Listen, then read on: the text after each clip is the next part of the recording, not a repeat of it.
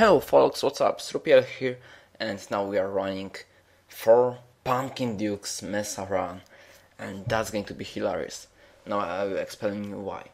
Probably most of you know Ale, one of the top players. He used to be top player, but now he's not playing that much, and he's from Elite Guild, the worst guild in Castle Clash, but whatever.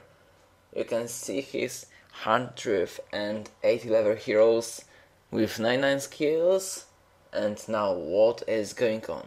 We are getting the max attack rate, our heroes are attacking very fast, but now one of the heroes dies, Thunder God.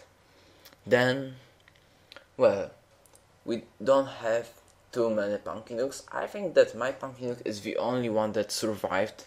Yeah, that might be. And well, I have still a big chance of winning that, because one Pumpkin Duke 7 of 9 with Cupids, it seems to be enough.